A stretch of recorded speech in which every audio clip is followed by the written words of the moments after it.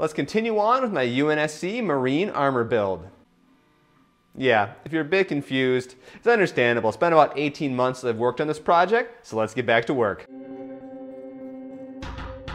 So welcome back everybody, I'm Jason, the creator of the Tabletop Battlefield. And yes, it's been about 18 months since I started the idea and some of the work on an entirely 3D printed UNSC Marine armor from Halo 3.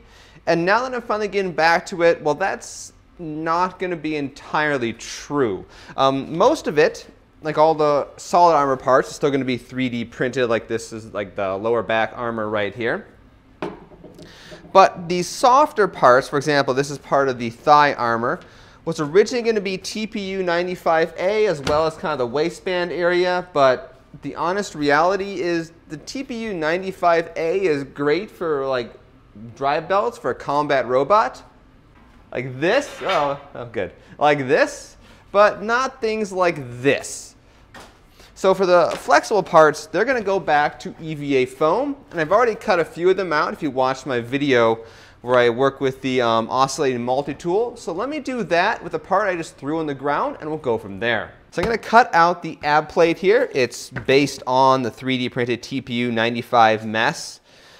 And I'm going to be using my oscillating multi-tool. Now I did a whole video on this and it's glorious 15 frames per second. But this guy equipped with a carpet cutting blade right here is a dream when it comes to cutting out EVA foam.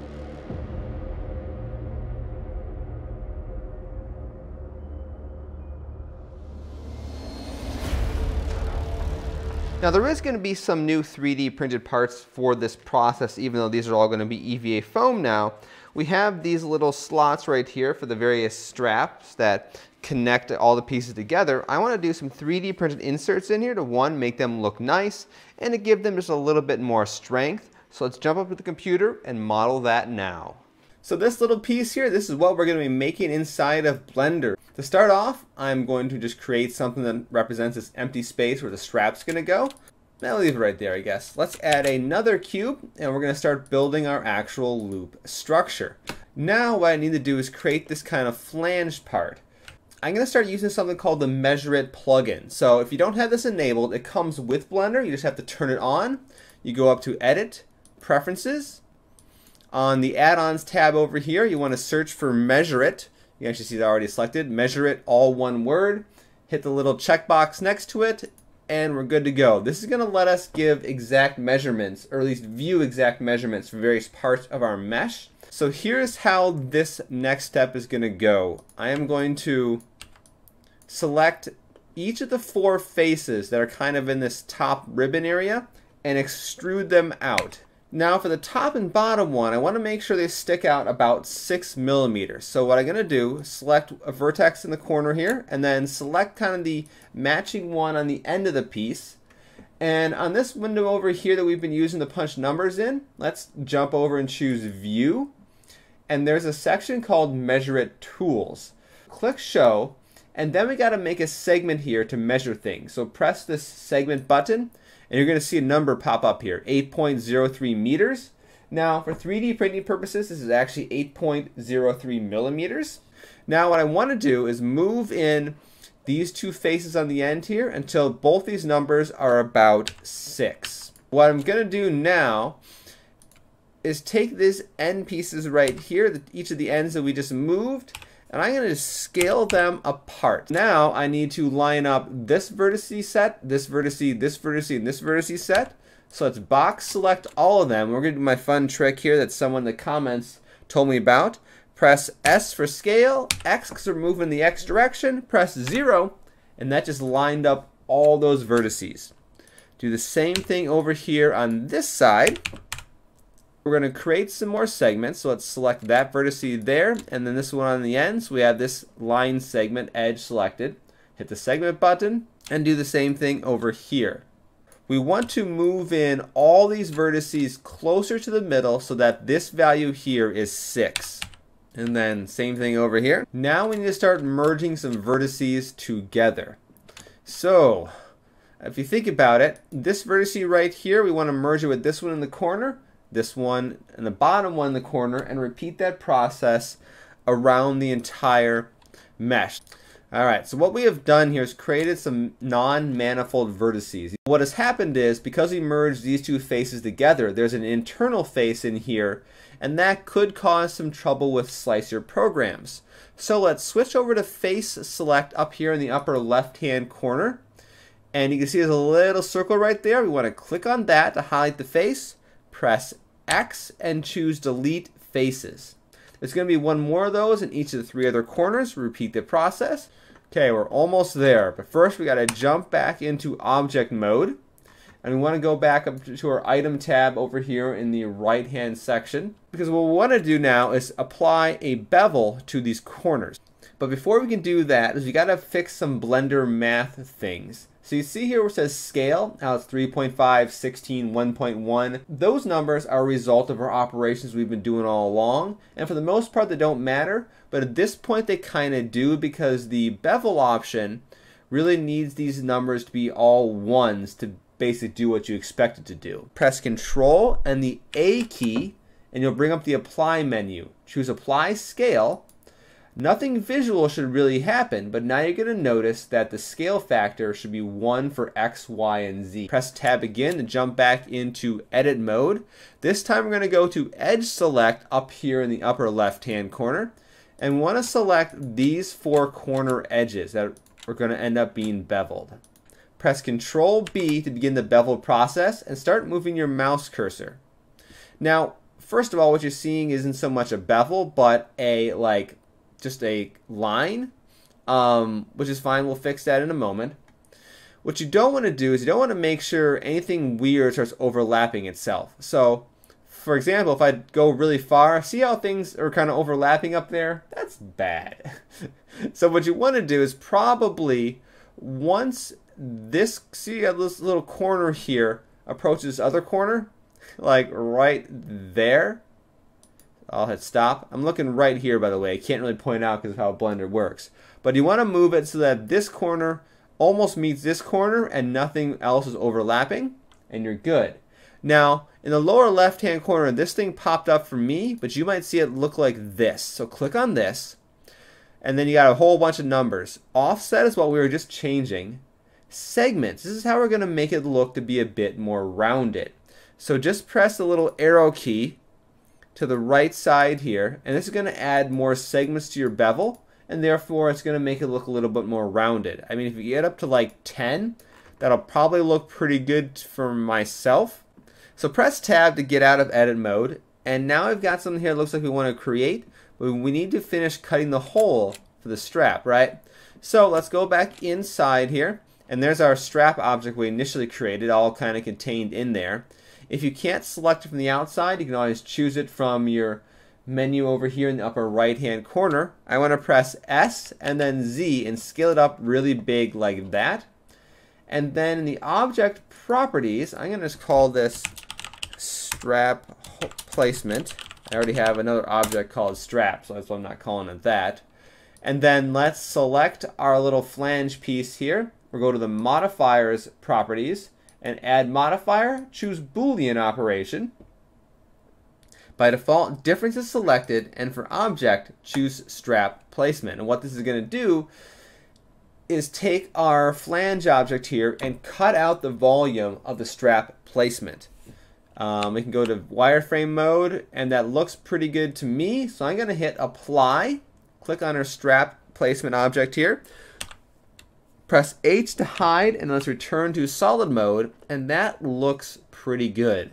To export this guy as an STL file, go up to File, Export, STL, and you'll save it out wherever. The key thing you need to know here is there's a checkbox over here that says Selection Only.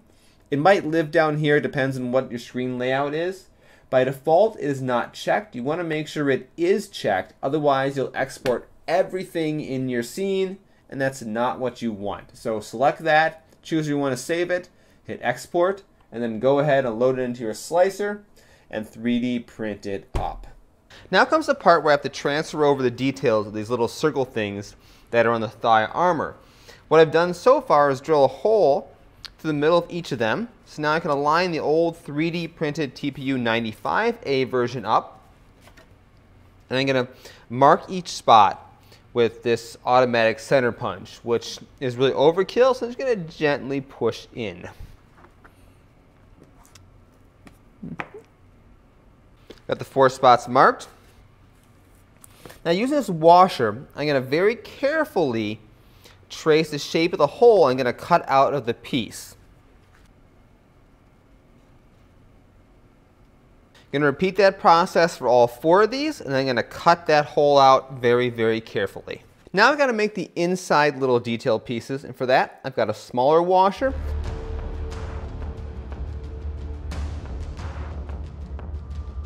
I got 4 little squares out of the 2mm foam, and then here are the little circles I just cut out.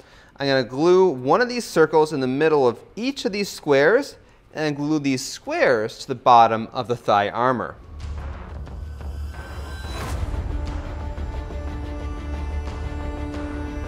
Got a couple of the foam pieces here done. At least they're all that I need for this part of the build anyway. Let's get some of the edges cleaned up, and the multi-tool is coming back out, but we're going to be using the sanding thing of it, the sanding triangle, whatever you call it. So while we're waiting for some 3D printed parts to finish up printing, there are a few more things we can do, and this actually to work with some older 3D printed parts, and that's this guy right here. The belt loop. It kind of goes over on your side over here. Hopefully I just didn't stop my recording. Good. And it's the thing that holds up the thigh armor to your waist and all that fun stuff. Now I made this back in episode 2 of this series, I believe. Link in the show notes if you want to see the Blender tutorial and the whole process and assembly and all that. But I've got one more over here for the other side that I never assembled. Let's work on that right now.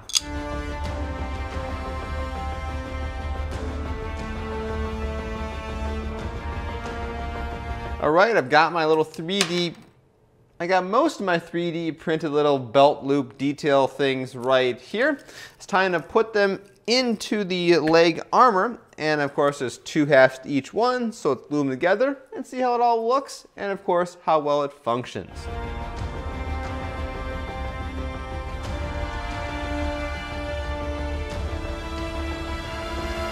So I 3D printed up 6 of these pieces, which of course there's 2 of them to build a set.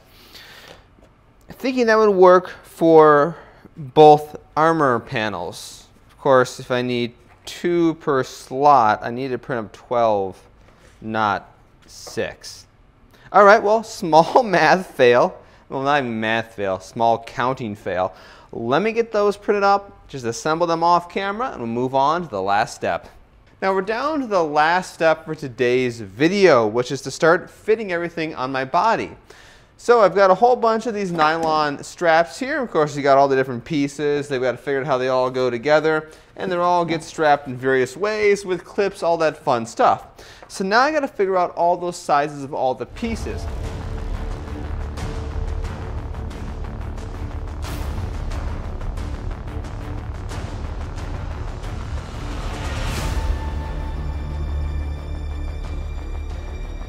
About all I got for today. I mean, obviously there's a long way to go, but it's off to a good start with the EVA Foam parts and some of the 3D printed parts that we got sticking around here. And then of course, here's a new Nerf MA40 Halo assault rifle. Could make a nice little visual functional addition to the costume. But one important note about Nerf blasters and cosplay, it is very important to check the rules of whatever convention you're going to. A lot of times, at least the ones that I'm go to, there's rules prohibiting that any kind of weapons you have are not able to fire any sort of projectiles, and they can't even be based on things that could fire projectiles. So for example, the Nerf MA40 Halo Infinite Blaster, whatever you want to call this thing, assault rifle, even if I were to make this thing inert and plug up the barrel to where it can't fire, it's still in violation of many rules because it's based on something that could fire a projectile. So long story short, down the road I'm going to be making my own 3D printed versions of the Halo weapons to go with the costume that do not fire anything just for that reason. But like I said, there's still a whole lot of more armor to go on here. We got some thigh plans, knee things, shoulders, down here, whatever you call those, forearms, thank you, brain, and of course a chest plate, helmet, and probably some stuff on the back. But that is it for today. I am talking long enough, and my microphone's about to fall out of my pocket, which would be a very bad thing. So thank you guys all for watching. Once again, I'm Jason, the creator of the Tabletop Battlefield. I would say go back and check the previous episodes in the series, but those were a long time ago and they weren't particularly good videos, so probably don't do that. But I'll put a link to the playlist just in case you really want to see how some of the 3D printed parts were actually made. But until next time, well, have a great week.